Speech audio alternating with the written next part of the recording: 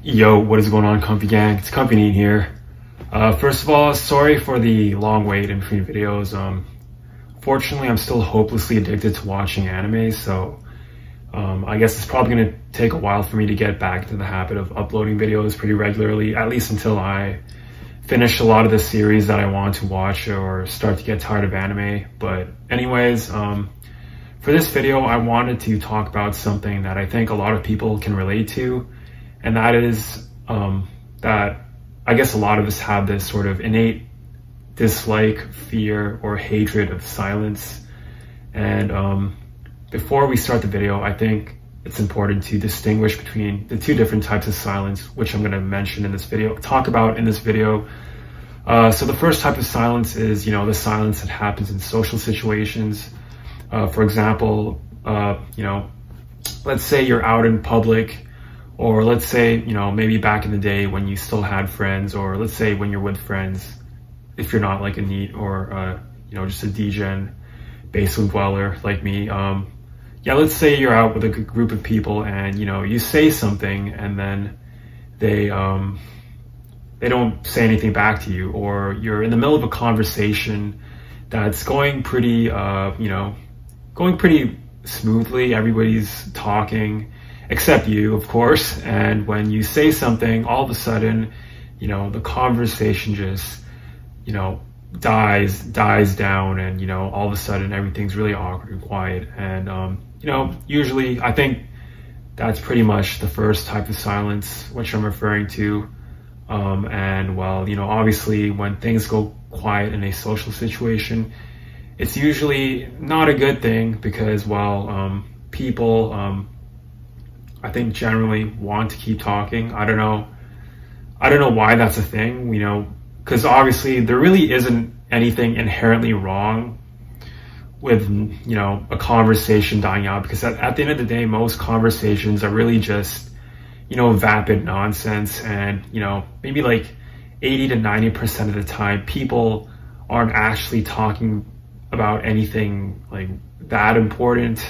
It's more about, just contributing to the quote unquote vibe, or, just, making sure everybody is comfortable, when you're getting to know each other. Most talk is really just small talk. And I guess when that dies, for whatever reason, despite that,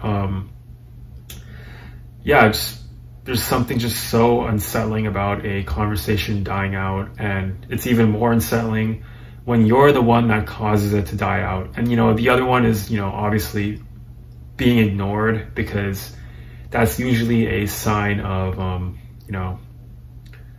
usually a sign that, maybe the person that's ignoring you has, something against you, or, maybe they're a potential threat. And your brain is constantly looking out for threats and, negative things in the environment. And therefore, when that happens, silence is usually an indication of something negative in a social situation, even though in reality, it could just be that, the person sitting across from you is just equally awkward and anxious as you are. Although in my case, I'm pretty sure I'm the more awkward one. And I guess in a lot of, people who are like me, or maybe that's what we think, maybe in reality, that's a thing, right? Where, when you tell people that you feel awkward, they're like, and that's why you're quiet, they're like, oh, I feel awkward too. And, all that. But in reality, I don't know if that's how true that is. Like, maybe they're just saying that to be nice, but that's besides the point. The second type of silence, which I want to talk about, is, I think what I intended to be the main topic of discussion for this video. And, that's just, silence when you're alone. And I don't know, personally, it's not like I consciously avoid silence, but it's really just an automatic thing at this point where, let's say when I wake up, I immediately, go to my computer, or I immediately go to my phone and immediately start looking at, listening to music, or, looking at videos with the allotted time that I have, or, just, doing something that creates any sort of sound. And even when I'm, let's say, for example, doing something like playing guitar, which already creates sound, or let's say I'm on my phone, you know, playing a gotcha game.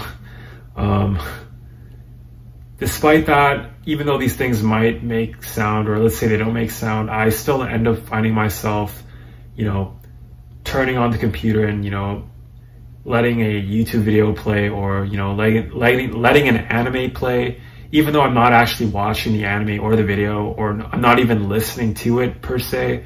It's more just the fact that there has to be some sort of background noise that's sort of going on to, I don't know, keep my mind at ease. I don't know if maybe I'm addicted to that background noise, or maybe if it's because I associate that background noise with the sort of passive consumption of useless information that I usually engage in. Maybe it's that I actually am absorbing, you know, information passively, and maybe that's why I like it. But I think beyond that, it's just I, for whatever reason, really don't like silence, because when I'm alone by myself in silence, that sort of leaves a lot of room for, you know, my mind to go wild. And, you know, I feel like that's when all of these sort of negative thoughts seem to come up. You know, sometimes that's not necessarily the case, but oftentimes that can be where I start to recall things that really embarrass me, and then that sort of makes me feel like crap. And a lot of the time, it's not just really thoughts, but it's just more so the fact that, you know, a lot of sort of unpleasant emotions that I guess I seem to be keeping bottled up, seem to start to surface whenever I'm left alone in silence. And I don't know the reason for this, but I think, I don't know, I guess the noise and the information, all the distraction and stuff is really just a way for me to basically sort of distract myself from whatever is going on inside me. And because, well, there's a lot of, I guess, shit that's going on inside me. And, you know, honestly, I don't even know what that is. I don't even know what exactly that is, because I'm just constantly avoiding it. And maybe that's not a good thing. Maybe I should be, you know, spending, you know, some time by myself and just, you know, I guess it wouldn't even be meditating, or maybe it would be meditating, or, you know, just being alone and just letting all the negative emotions come to the surface. But of course, given that I literally have no backbone and I really don't want to deal with that stuff, and just more so the fact that it's impossible for me to do the right thing, I guess. I just constantly avoid, you know, the issue, and therefore, I guess, feel the need to, you know, play videos, or, you know, play some random Netflix series that I'm not really paying attention to. For example, one such series would be, you know, World War II in color.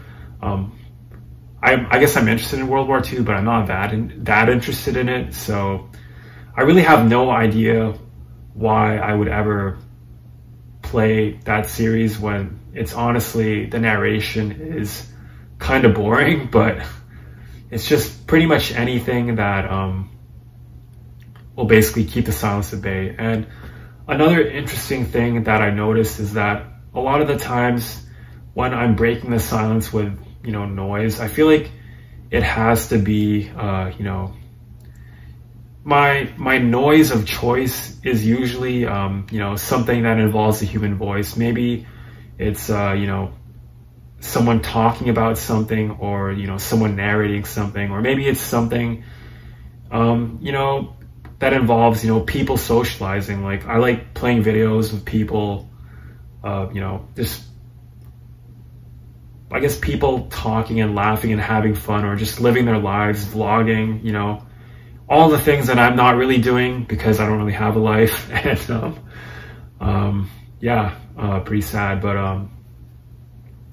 I guess maybe the reason for that is, some part of me unconsciously craves human interaction, but doesn't have the willpower or motivation to actually go through with it, or maybe is just not willing to get over the fear of people that I have. So as a result, playing videos of people socializing and just listening to it in the background is maybe, just my sort of way of coping, and the sort of next best thing to being in public. Because I guess when you're alone in your room for so long, I think it can start to drive you crazy, especially given the stuff that I talked about earlier about, silence being a natural. Did I talk about that? I honestly don't remember, but basically something about how silence is I don't think I did, but yeah, basically, yeah, silence is pretty unnatural if you think about it. Let's say when we were out in nature well, not us, but when our monkey ancestors were out in nature, there's basically a ton of noise of, crickets chirping and, other shit, fucking leaves rustling in the wind and fucking animals taking a shit and farting and releasing methane gas. And yeah, that was pretty common. So when that sort of went away in modern civilization, I guess that obviously probably will mess with your brain somewhat, and I'm pretty sure it's probably messing with mine. And part of that is, just not being around people. I think human beings are sort of, require a certain amount of social interaction.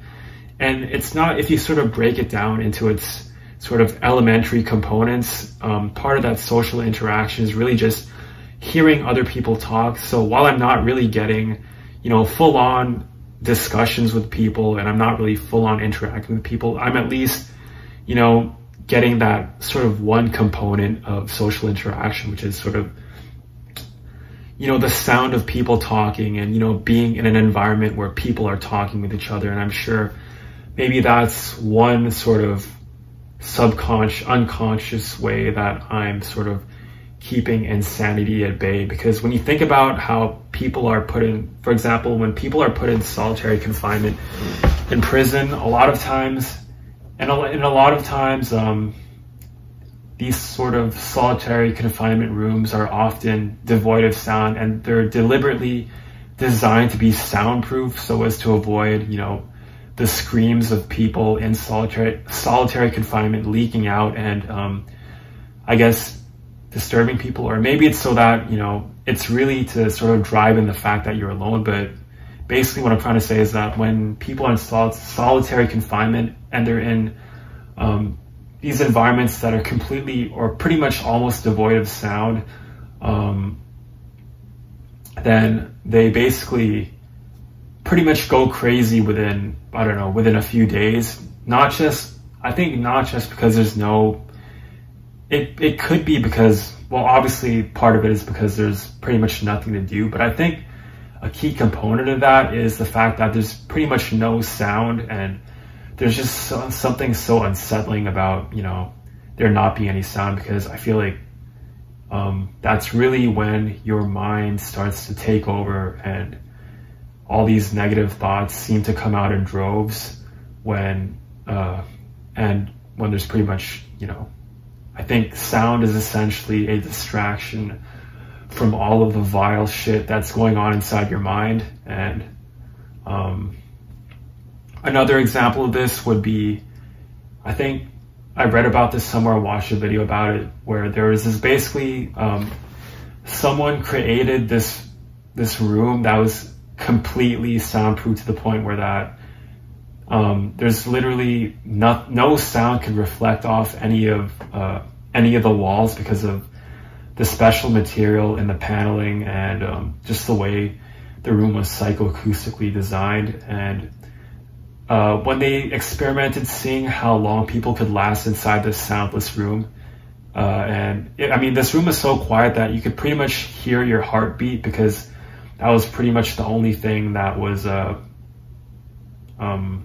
guess, producing sound, is basically your heartbeat and your breathing. But yeah, it was so quiet that you could pretty much hear your own heartbeat, like, clearly. And I think the longest someone lasted inside a soundless room, I think within the range of 15 to 30 minutes, which is, and it's not like this room didn't have any light or you couldn't do anything in the room. It's just that, yeah, like, people I think that just goes to show how little people can actually tolerate silence. And maybe, in a sense, that sort of, makes what I'm experiencing, and I guess what a lot of people are experiencing, a lot more normal. And yeah, I think what I was trying to get at, talking about the whole, bringing, wanting to, back to what I was talking about originally, about how, me playing, audio of people talking, was more to get at the fact that, yeah, silence, basically, I think, reminds me just how lonely I am. And I think, hearing people talk, even if vicariously through, digital media and stuff like that, is sort of, my way of distracting myself from the fact that I'm probably pretty lonely. I tend to forget that when I'm, binging media and stuff like that. But even when I'm playing video games, for example, I feel like it's always nice to have something playing in the background. And I guess, yeah, usually that involves another human voice. So it's not like I play ambient music or fucking, rainforest sounds and feel comfortable.